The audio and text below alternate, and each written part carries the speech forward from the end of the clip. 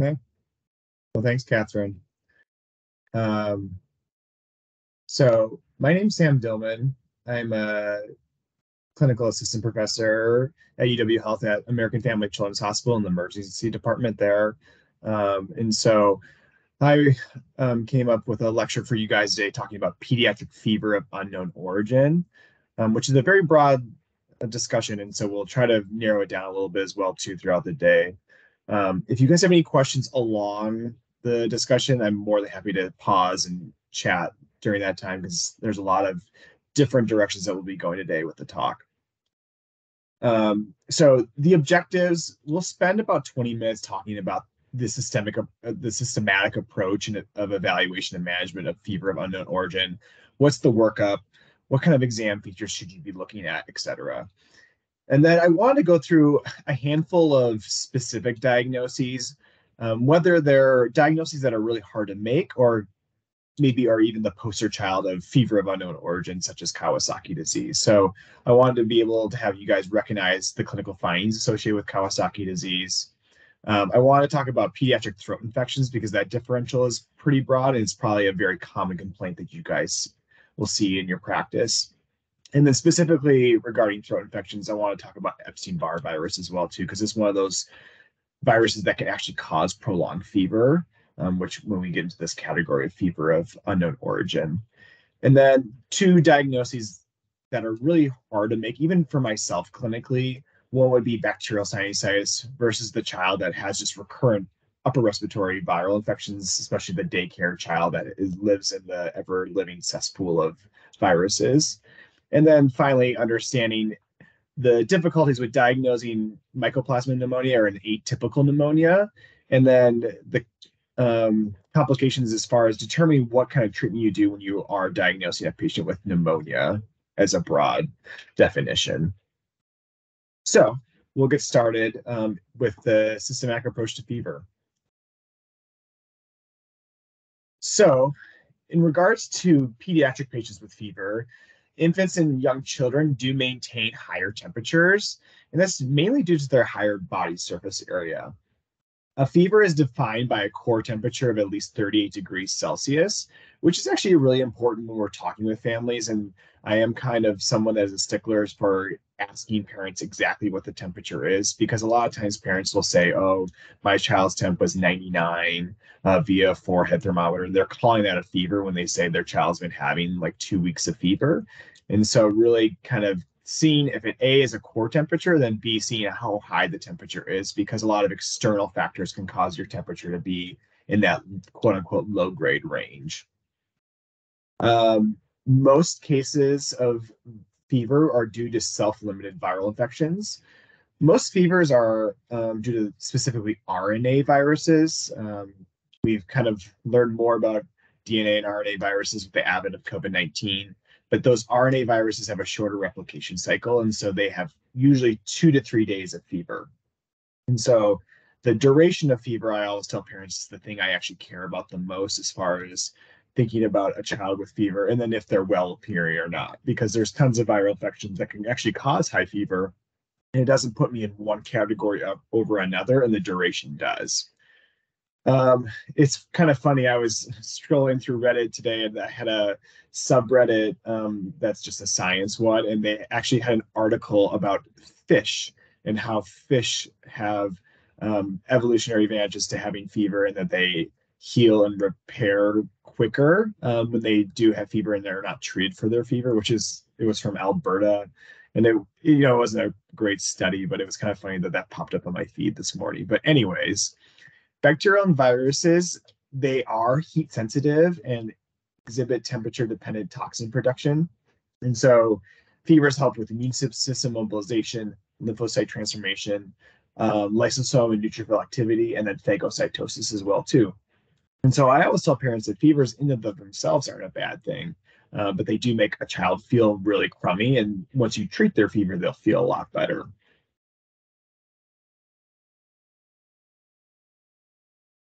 So for the classic definition of fever of unknown origin is classically defined by a fever lasting longer than 8 days without a clear source. A lot of times we really start thinking about that diagnosis more around day 5 of illness or 4 of fever if you're having that true fever. Because, like I said, most of those viral infections have that 2 to 3 day presentation of fever. Differential is very broad. Infectious is still the most likely um, source for having a prolonged fever, but it includes autoimmune, oncologic, neurologic, and genetic causes. As far as the pattern of fever, that can sometimes give you some clues. So, like an intermittent fever, which would be kind of classically a tuberculosis type picture. If you have like a relapsing fever where it stays persistent for an extended period of time, you can think about like a rat bite fever. Remittent, which is a fever that never goes away, which would be like endocarditis, JIA, other guys. Or then there's sustained fevers, which could be like a pyogenic abscess, for example. So there's certain patterns that can put you in certain differential diagnoses. They did a case report looking at, or a retrospective study looking at a bunch of kids that had prolonged fever of unknown origin. And essentially, over 50% were infection, and then 23% didn't have a diagnosis at the end of the day. The fever just went away, and no one ever found out what the actual cause was. That's changing now more and more with the more broad viral testing that we're being exposed to in our clinical training grounds at this point. Other causes included malignancy in 6% of kids when this study was done, collagen vascular disease, which includes those autoimmune type diseases, inflammatory bowel disease, JIA, things like that. And then non-infectious causes as well, too, which equated to 11%, which is really a catch-all of a bunch of other things. As far as common diagnoses with this study, it depended if they were in the developed country or if they were in a developing country. So tuberculosis, typhoid fever were those diagnoses that are more commonly seen in developing countries for prolonged fever. And then Bartonella, osteomyelitis, things like that were those other infectious causes that we think of that cause prolonged fever. And then urinary tract infection was one of those ones that was common in both the developing and underdeveloped countries. So this is a really exhaustive list of fever of unknown origin. And so I'm not going to read through every single one of these, but I think it's important to kind of highlight some of the things, especially locally, as far as what we think of. We think about a lot of tick-borne illnesses, and we think about Lyme disease a lot of times, which doesn't always have prolonged fever associated with it.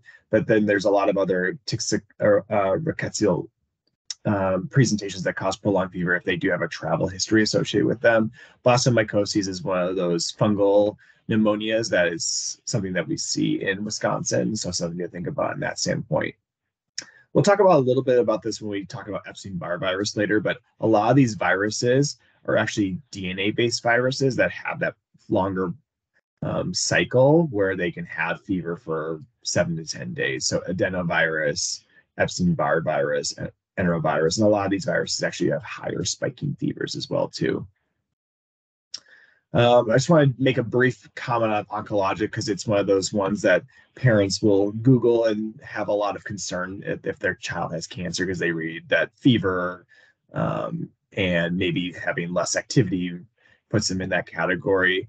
And so you can really ask families what they're most concerned about. I use that question a lot of times when I'm talking with families about what brought you in today, what was something that you even Googled, or what were you concerned about? And so in regards to the oncologic concerns, I really rely on B symptoms and then their exam in terms of their lymphadenopathy, especially for lymphoma. 80% of kids with lymphoma will have abnormal lymphadenopathy.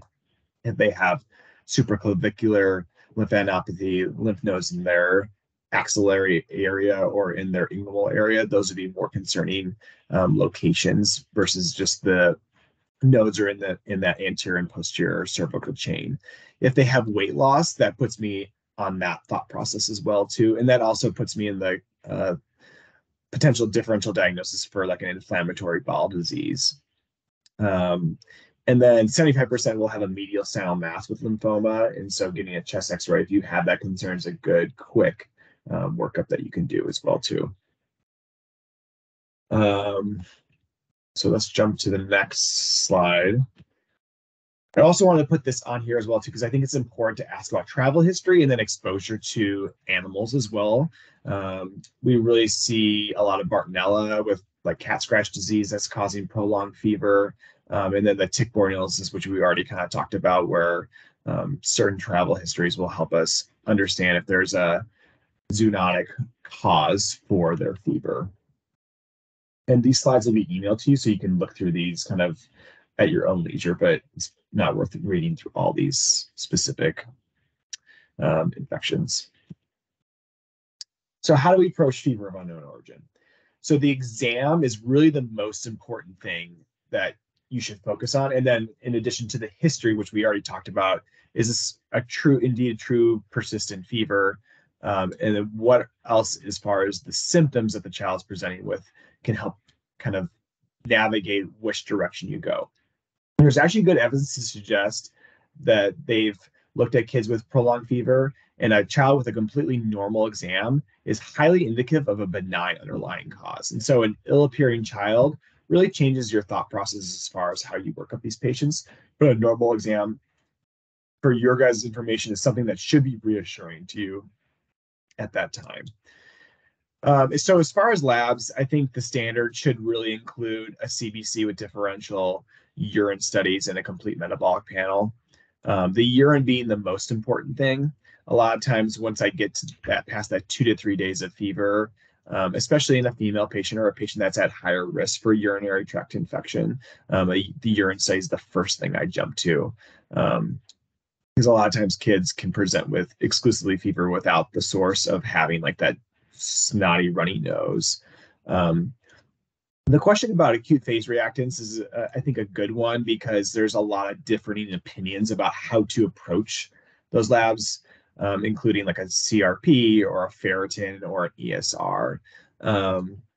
It should be helpful in the context of knowing the relative elevation, but not knowing what their baseline is. And then a lot of viral infections can cause a slight elevation in their CRP. And so you just be wary about trying to interpret what that study is showing for you. And so in the context of ruling out an osteomyelitis, there's good evidence for those musculoskeletal infections that are hard to assess just based off of external examination. Those laboratory values can be helpful. Procalcitonin is another one that is more specific bacterial infection, which we have started to use for the febrile neonates, which there's been a lot of changes in the evidence and then recommendations on that front. And that this talk is not about that, but if you guys have any questions about that presentation or if there was ever interest in having a talk about that, I'd be happy to discuss that further. But outside the scope of this talk today. Like I said, ferritin's another acute phase reactant. It's really helpful maybe in the oncologic autoimmune processes, and we use it as part of our criteria for HLH, for example. And so it does have a role in certain contexts, but another one that can be acutely elevated in a lot of benign viral infections as well too.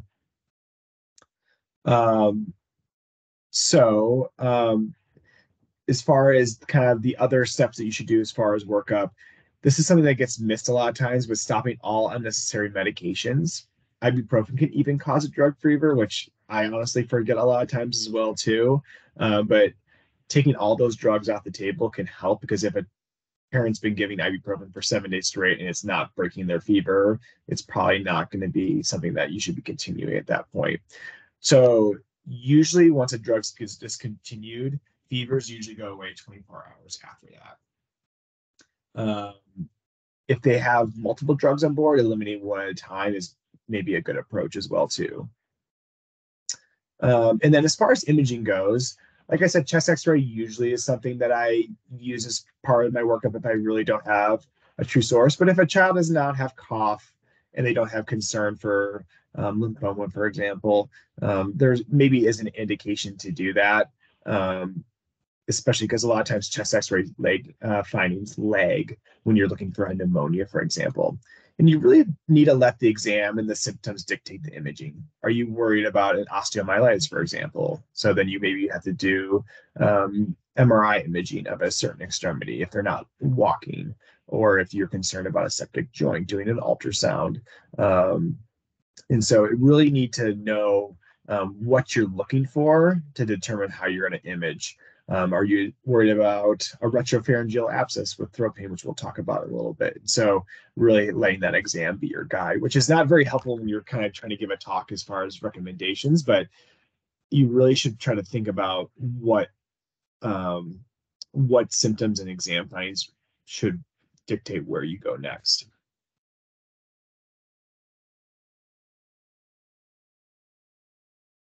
This is pulled from the American Academy of Pediatrics as far as their recommendations of how to follow up a fever of unknown origin.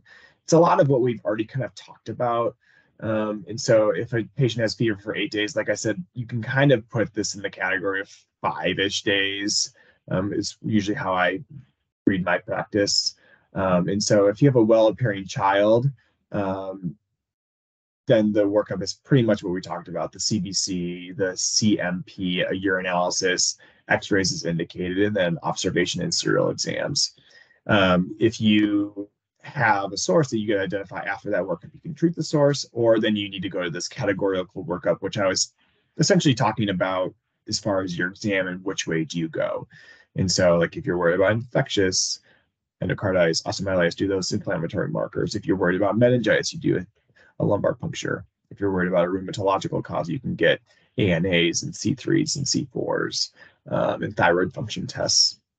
And then if oncologic, it's getting these laboratory evaluations, including a chest radiograph and holding steroids, which we'll talk about a little bit in regards to treatment modalities for fever of unknown origin.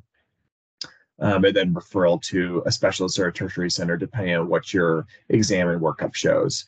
In a non-well appearing child, the calculus changes really a drastic amount. You do a lot of the same things over here, but cultures are included, empiric antibiotics as well too, and then CSF studies if they are truly an ill-appearing child.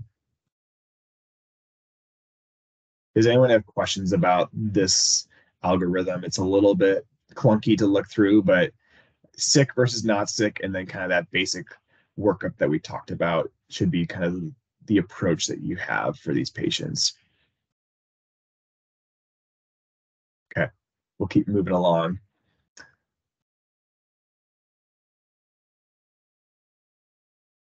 So as far as treatment goes, there's good evidence to suggest that an otherwise well-appearing child, routine use of empiric antibiotics or anti-inflammatory agents is not recommended. Um, there are certain times where like a patient has like a high Centaur score for like a strep pharyngitis, it would be reasonable to treat in that context. But just throwing antibiotics or steroids to the wind can actually be dangerous in regards to resistance patterns for antibiotic therapy. And then as far as the steroids go, there's a lot of different thoughts about that. I actually got my residency training under Bob Kleeman, who actually is the chief author for Nelson in Pediatrics, and he always jokes that no one should die without steroids. And so in a ill-appearing patient, it's never wrong to give steroids. We always worry about the blunting of the immune system with steroids, but immune suppression really should not be part of your thought process with steroid administration, because short-term corticosteroid use, you don't really see immune suppression until 14 to 21 days after. And so if you have high suspicion for an autoimmune or inflammatory condition such as lupus or JA, and you think they're ill appearing, giving steroids isn't wrong, but you usually have time to make that decision as well too. Um, and then as far as the biggest concern that you should probably think about when you're trying to avoid steroids is the effect that you can have on oncologic testing and staging, because it can really affect that if you have cancer or malignancy as part of your differential diagnosis. So you really just need a diagnosis to start treatment, is the gist of all that jabbering that I was just doing just now.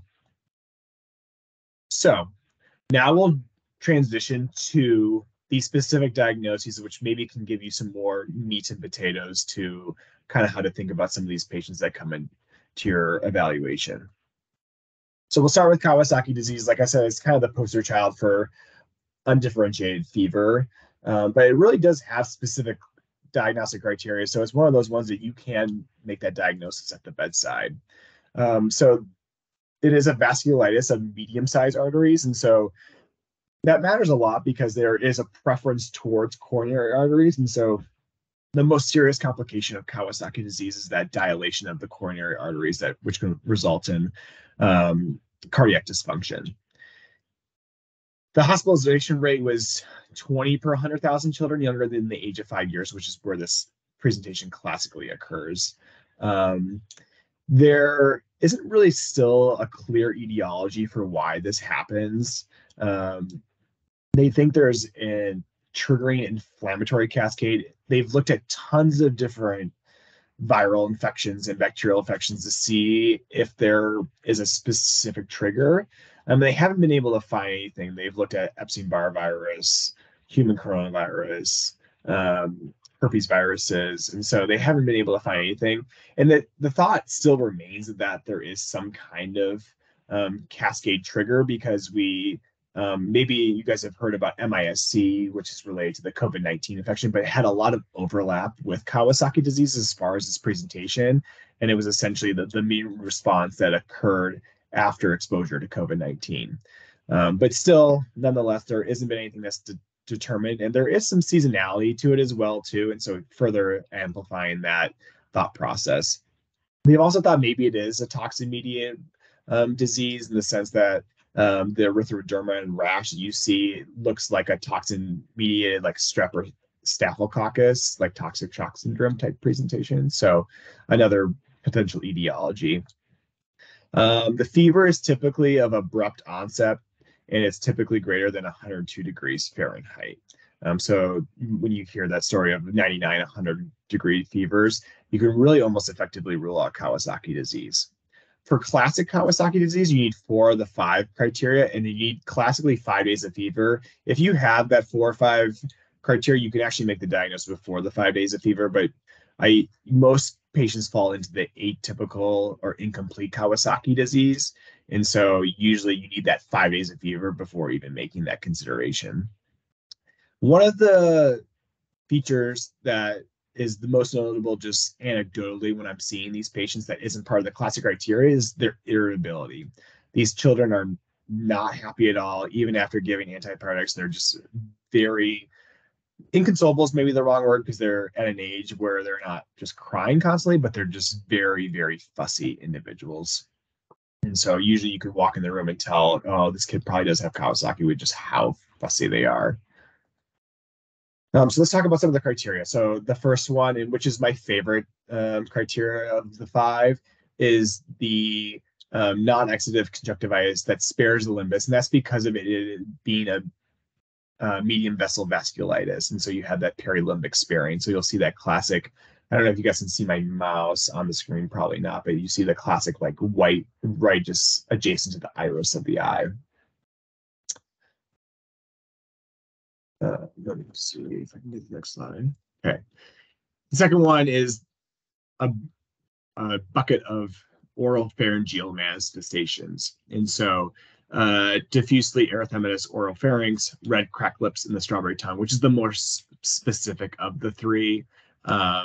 If you see ulcers or exudates, actually, those are not classically seen in Kawasaki disease. So you're probably in a different pathway if you do see those. But you can have concurrent viral infections in addition to Kawasaki disease. The red cracked lips is one of those ones that's the least specific, I would say, because a lot of kids will be dehydrated if they're having prolonged fever, and so their lips will inevitably look cracked and dry. But the papillae on the tongue, which you see on this picture, is one of those ones that's a little bit more specific. As far as rash, usually appears within that 5 days. Starts as desquamation of the perineal area, and then it evolves into a really non-specific rash, a diffuse erythematous maculopapular rash over the trunk and the extremities of the body. And so this is something we see a lot with other viral infections, and so it is a criteria which is important to note, but it's one that's also a non-specific finding a lot of times.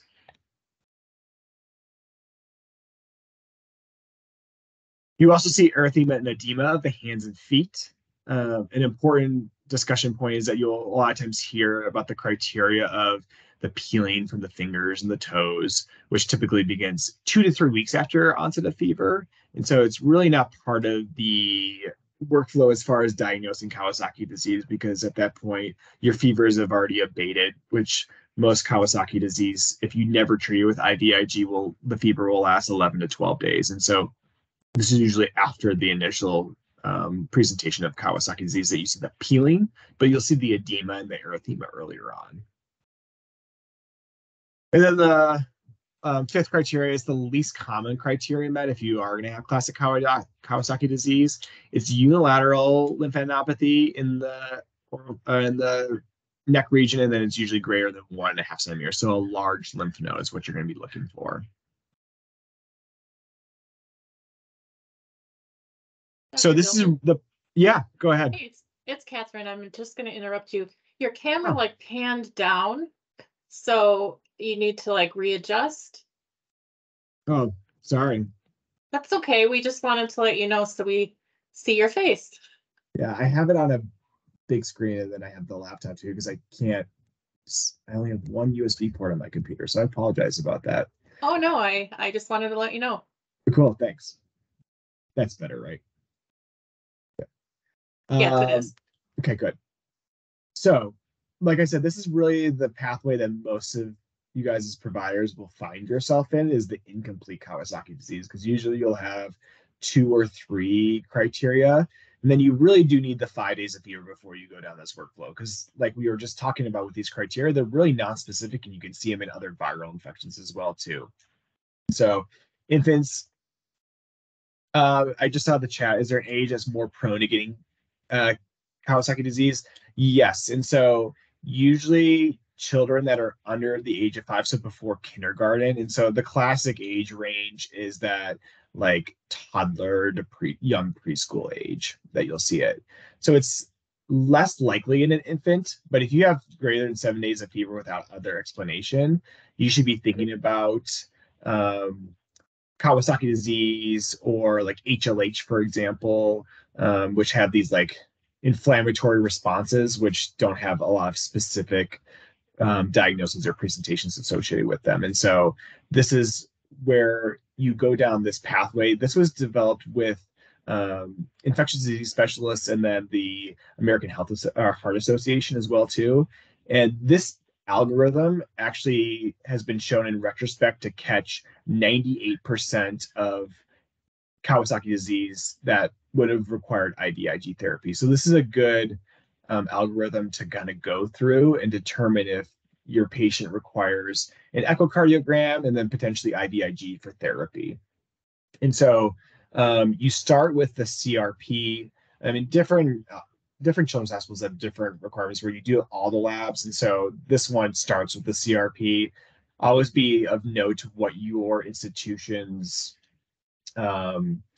units are using, as far as sometimes it's milligrams per deciliter, and so sometimes the number will change, but in this context it's greater than 30 milligrams per liter, or an ESR elevated as well too. And then you need essentially greater 3 or more laboratory findings after that. So anemia, thrombocytosis with a platelet count greater than 450,000, a low albumin level, an elevated ALT, an elevated white count, and then a urine with white blood cells in the microanalysis. The important part for the urine study is that you actually need a non-catheterized sample, which a lot of times you're dealing with patients that are potty trained at this point, so the temptation is to maybe get a cath sample. But the reason that you get this what's called sterile pyuria is that you have sloughing of white blood cells in the urethral tract. And so if you place a catheter to get your urine sample, you actually miss out on that potential sloughing of those white blood cells. So you have to have the knowledge that you are tempted to not treat as a urine infection if you don't think there's a urine infection going on. So there's always that rub as far as how you make that decision clinically. And so if they meet these findings, then you treat with IVIG. There was once upon a time steroids were used, and they learned that this was really not part of the algorithm. and it didn't have good outcomes either. And so treating with IVIG, getting an echocardiogram to see if there's coronary artery dilation, and then aspirin therapy as well too. There is certain criteria that puts patients at higher risk. So young age, younger than 6 months, puts them at higher risk for significant symptoms. And then if they have significant laboratory derangements, that's been shown as well too, to have higher risk for coronary artery dilation, which is really what we care about the most. Because otherwise, this is truly a self-limited disease in a lot of ways. Does anyone have any questions about Kawasaki disease? I know it's a lot of information to sort through as far as the workup and thought process of it.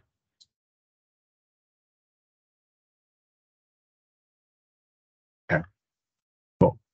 You do have someone. Oh, yeah. Oh, there it is. Yeah, so yeah, that's a great question. There actually is. So there is a cohort in Japan of patients that have a increased risk for having Kawasaki disease, and they've actually shown that siblings are actually more likely to get Kawasaki disease as well too. And so there is definitely a genetic component to this, and it's one that still isn't understood, even though there has been a lot of research trying to find markers. And I think with the advent of more exome sequencing that's happening on our patients and the ability to do it more readily in clinical trials, I think we might get an actual genetic cause, but it is something that can be genetically passed, specifically in the Japanese population, but we do see it in Caucasian patients as well too. Great question. All right, so we're going to talk about sore throat next as kind of a catch-all, because it's one of those things that is very commonly seen across emergency departments and their outpatient visits throughout the country. So 7.3 million visits a year in children. I've kind of delineated ages as far as thinking about specific diagnoses, with the backdrop being that viral pharyngitis is the most likely, and even the 5 to 11 in the adolescent age groups. But under 3-year-olds, viral pharyngitis is almost exclusively the diagnosis that I think of. And then in addition to like a retropharyngeal abscess, which we'll talk about a little bit. There's a lot of competing thoughts about group A strep pharyngitis in an under 3-year-old. Where I train in fellowship, they actually wouldn't even let you test for group A strep pharyngitis in an under 3-year-old child, because for a couple of reasons. One, they don't think you can colonize enough to actually have pathogenic disease. And then two, they essentially can't get the complications of acute rheumatic fever, post-strep glomerulonephritis. So that's really the better evidence for potentially not treating, because that's really what we're trying to avoid when we're treating these, because they will be self-limited disease in most contexts. But it also will help them feel better too with antibiotic therapy. But with that being said, I actually even had a patient last night that I treated that was under the age of 3 because they had an older brother that had group A strep pharyngitis. And then there is seasonality to group A strep pharyngitis, which you guys all probably already know at this point. We typically see it in the winter, early spring, and we've seen it these last handful of months, like month or two. And so if you have the seasonality and you have a sick contact, testing it under the age of 3 isn't inappropriate. But just note that most Centaur scoring algorithms, and then a lot of institutions actually don't recommend testing under the age of 3. Now, age 5 to 11, group A strep becomes your most likely diagnosis if they do have a true pharyngitis, especially in the context of belly pain and fever. And then adolescents, you just have to start thinking about a gonococcal pharyngitis as one of the etiologies for sore throat. This is just a comparison of viral pharyngitis and group A strep. A lot of this is baked into the Centaur score, which you guys are probably familiar with. But the big differences include kind of, do you have like these other viral type symptoms, coryza, cough, conjunctivitis, diarrhea, etc. Versus group A strep, you have more of the headache, the abdominal pain. You can have that scarlet fever type rash as well too. And so those types of symptoms can help you to delineate between those two diagnoses, which both can have fever as well too, which is why we're talking about these today. There is a whole slew of viral and other bacterial causes for pharyngitis. I left this up here if you guys want to review it. kind of on your own. I think when we think about persistent fever, we always think about, is there a foreign body? A lot of times it'll be like in the nares more than the posterior oropharynx that's causing persistent fever from like a pseudosinusitis from a foreign body. And then malignancy as well too. And something to think about as far as like persistent fevers, because a lot of these infections will have shorter periods of fever, other than those DNA viruses that we talked about. So I want to briefly talk about retropharyngeal abscess because that's one of these diagnoses that maybe sometimes can be a little bit harder to diagnose, and it can have that persistent fever. So its infection is due to lymphatic spread. It's most common in children under the age of 6. You'll see the fever, sore throat, and poor feeding. A lot of these younger children, though, can't verbalize that they are having indeed sore throat. And so fever, poor feeding, you have larger lymph nodes, maybe they have some limited mobility of their neck or fullness of their neck. You should have a low threshold to be doing some more advanced imaging. Either we're starting with an X-ray, or if I have high enough suspicion, getting a CT of the neck. I get a lot of calls from outside facilities saying that they have a 3 or 4-year-old or a 6-year-old with a paratonsillar abscess.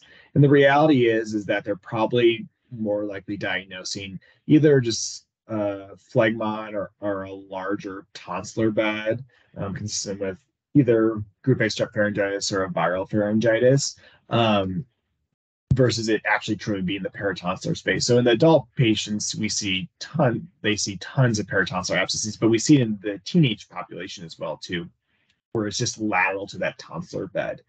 And so if I hear that story, a paratonsillar abscess in a child that's in young school age, it's pretty much a diagnosis we don't see at all.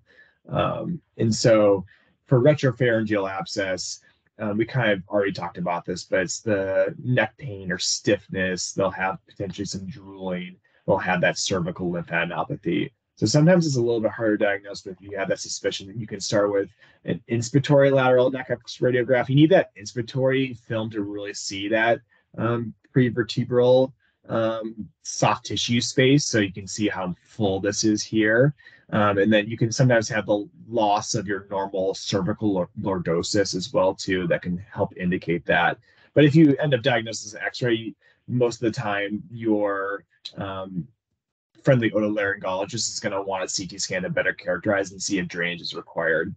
Unlike paratonsillar abscesses that always require aspiration of the abscess, a lot of times retropharyngeal abscesses are medically treated with IV antibiotics. And so that's what they start with. Usually we'll trend inflammatory markers as an inpatient. And then sometimes they will decide to drain that said abscess. You can get local extension, and then you can have airway obstruction as well too, as like a significant complication of a retropharyngeal abscess.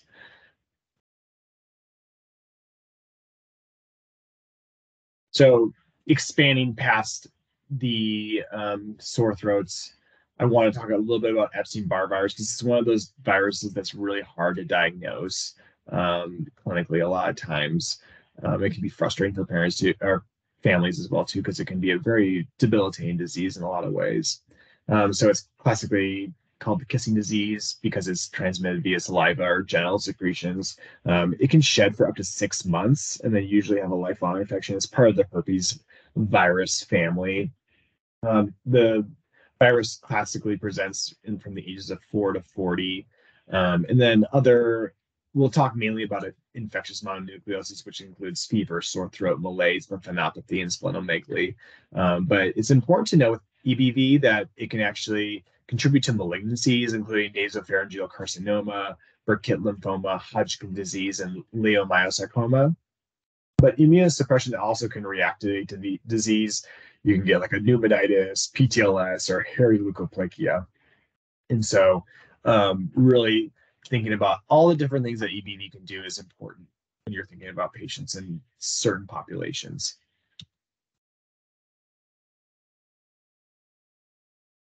So the clinical aspects, the incubation period in adolescence is usually 30 to 50 days.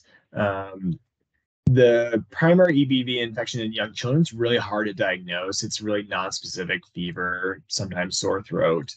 90% will have generalized lymphadenopathy. 50% will have splenomegaly, which I would actually anecdotally think that's a little high. I think it's less than that, but sometimes I'll admit myself that my examination skills for getting splenomegaly, if it's very subtle, is sometimes difficult. One of the most important clinical aspects is actually the rash that we see after amoxicillin exposure, because a lot of these kids actually get diagnosed with group A strep pharyngitis because there's actually a 5% carrier rate for patients that have mononucleosis with group A strep. And so they'll have sore throat, you get swabbed, they're a carrier, and then they get amoxicillin, and then you'll see this rash come out. It's a copper-colored pruritic maculopapular rash that's immune mediated and requires no specific treatment other than discontinuation of the antibiotic until the eruption resolves. In regards to lymphadenopathy, epitrochular lymphadenopathy is traditionally suggestive of infectious mononucleosis. And that's typically uncommon for other causes of lymphadenopathy, so something just to think about. So let me go to the next slide.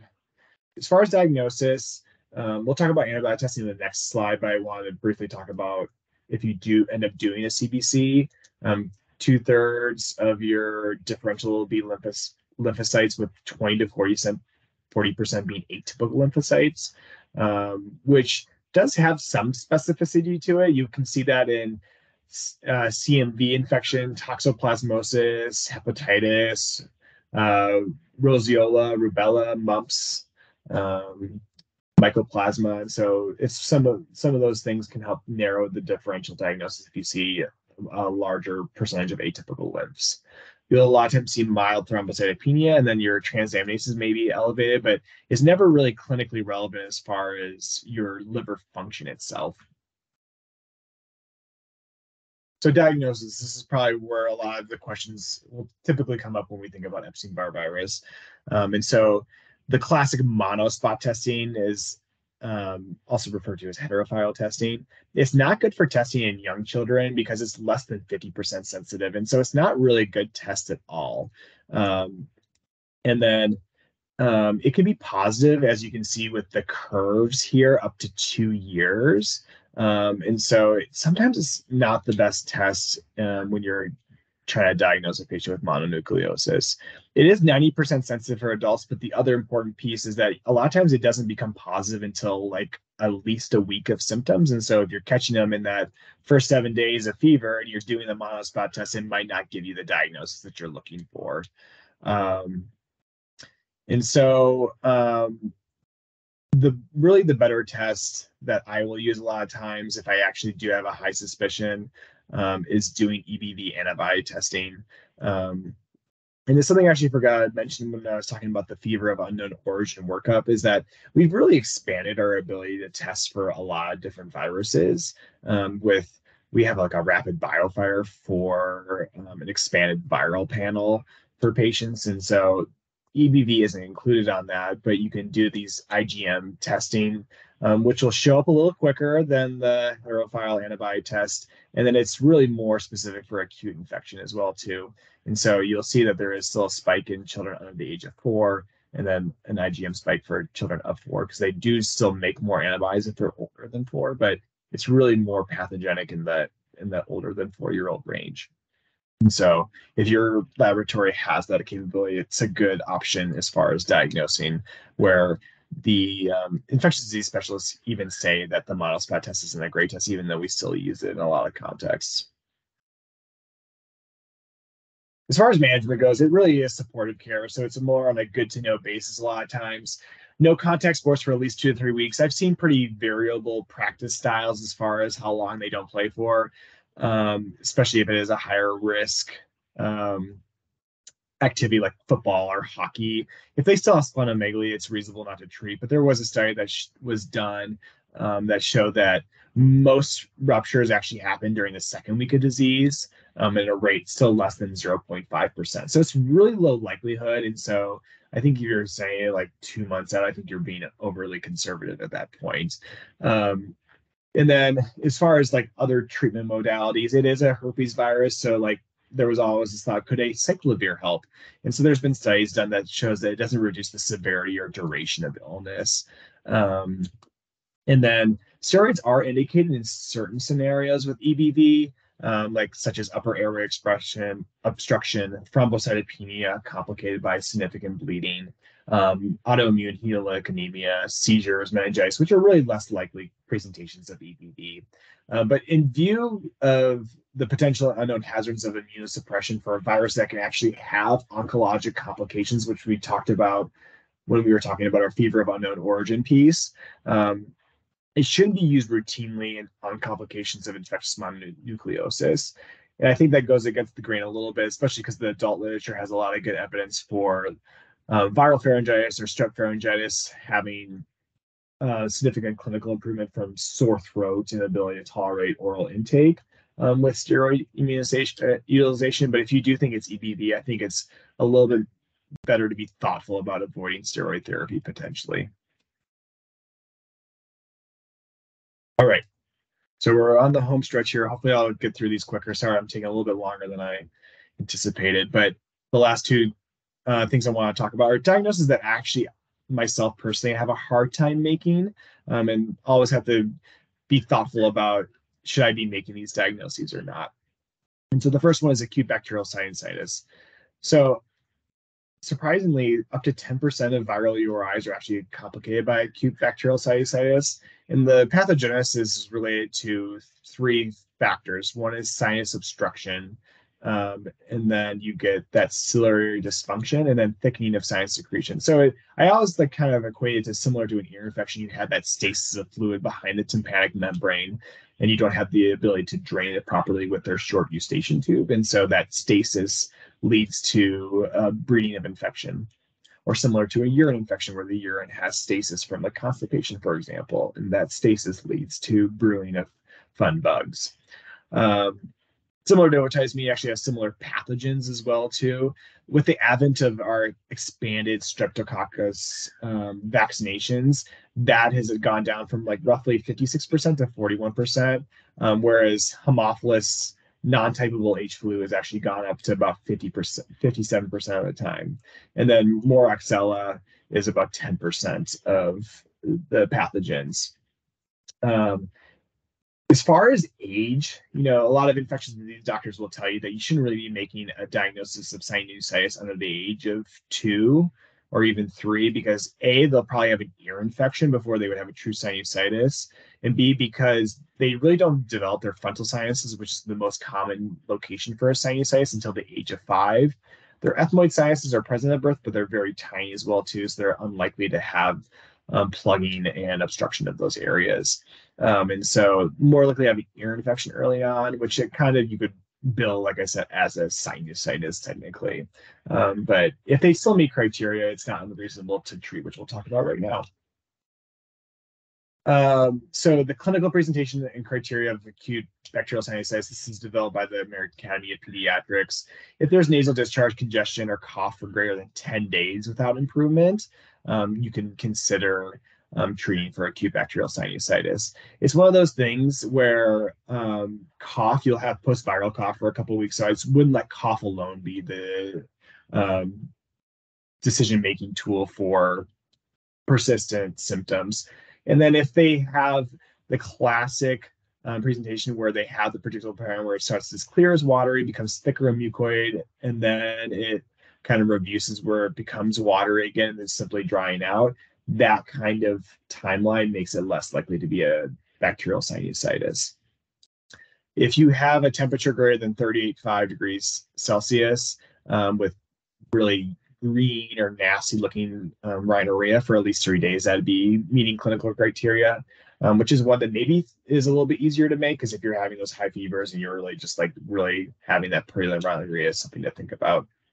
And then worsening of symptoms, and this is one of the hardest ones to make of the 3 criteria, because a lot of kids, like I said, live in the cesspool that is daycare, and so that worsening nasal congestion, rhinorrhea, cough after a 3 to 4 day period of improved symptoms. So is it a second viral infection that they picked up?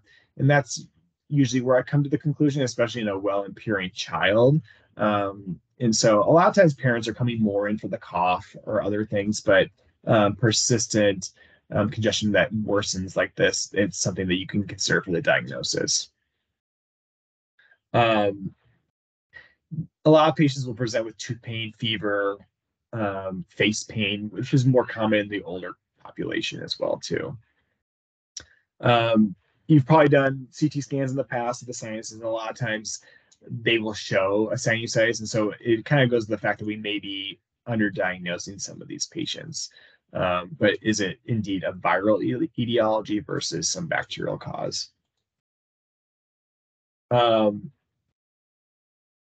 As far as treatment goes, the recommendation from the AEP is actually to do high dose augmentin because of the increased prevalence of non-typeable H flu, which is a little funny given that we still do amoxicillin as first line for ear infections.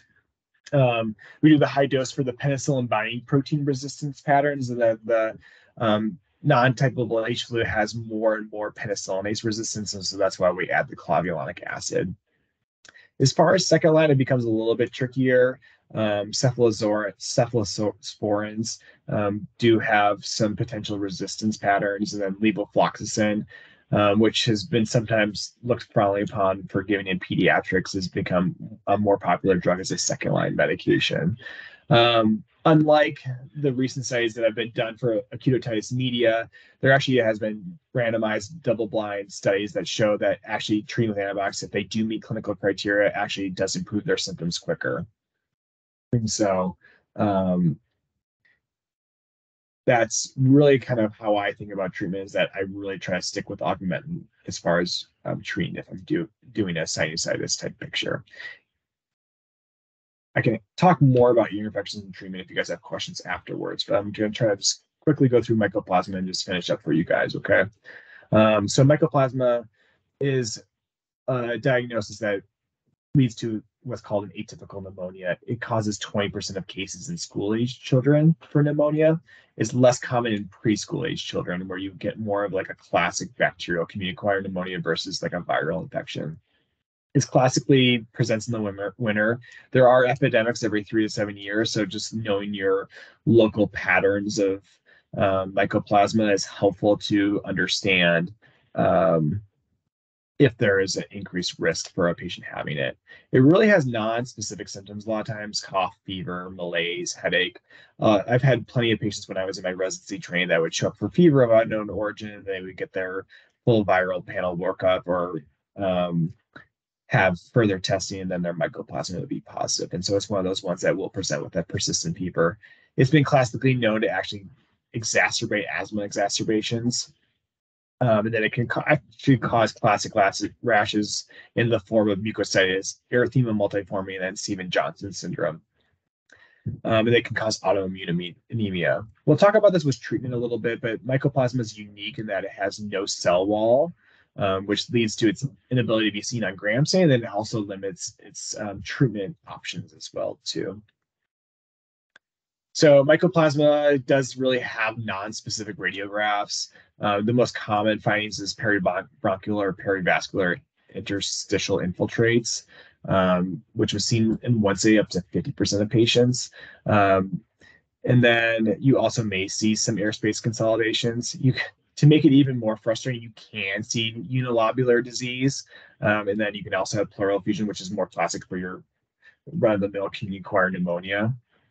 And so it really is very non-specific, is the best way to put it. As far as testing goes, it really depends on the assay that you're using, but there is PCR testing that can be performed that's gotten better and better. And like I said, this is one of those ones that's on our BioFire testing, actually. Young children might not mount an immune response, but there's not a clear-cut recommendation for best practices regarding diagnostic testing. And then last but not least, it's really difficult to pick the right treatment because, like I said, mycoplasma doesn't have a cell wall. And so your typical penicillin type drugs don't have the same effect. And so they won't work. And so azithromycin is the standard of care treatment. It's a favorite among adult providers because it does have anti-inflammatory effects. So it's almost like giving a patient a steroid. But because it's been used so frequently, there is some resistance developing, particularly against your typical staph and streptococcus. And so it used to be able to be used for group-based strep, but a lot of times now there is some resistance for it, even with something that's a pretty weak bacteria. And so you can use doxy or levofloxacin as second line, but it's important to know that if you actually think you are treating a community-acquired pneumonia, you should really be using amoxicillin or augmentin as your second line and not azithromycin, because it's probably not treating those varieties of community-acquired pneumonia. So this is something that you might not be able to see as well on the screen, so hopefully you can use this as reference later. But it really focuses on the age of the child, because once you're less than 5 years old, you're more likely to be in the pathway of a community-acquired pneumonia or a viral pneumonia. And so if you, in general, see a focal infiltrator, your focal crackles, or see something focal, you should really focus on doing community-acquired pneumonia treatment and not doing azithromycin. I've seen plenty of patients that got put on azithromycin and they had focal wheezing, focal infiltrate, and then they don't get better. And so sticking with treating for community-acquired pneumonia if they're younger or if they have focal findings. But then if not, you can go down a well-appearing child. You can do watching and waiting or doing testing to see if you want to treat, or if they've had persistent symptoms, empirically treating isn't inappropriate if they have enough features that would be consistent with a mycoplasma pneumoniae. So that was a whirlwind of a talk. Here are some of my references. I really want to open the floor now for having any kind of conversation, just because there was a lot of information from different avenues that can be a little bit harder to sort through. So I really appreciate you guys taking the time out of your busy days to listen to me talk and blab. And so I'll open the floor now to any questions that anyone might have.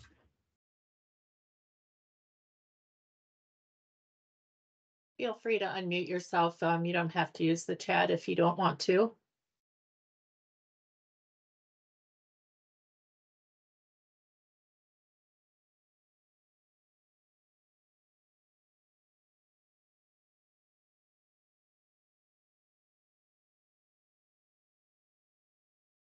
Oh, you're welcome.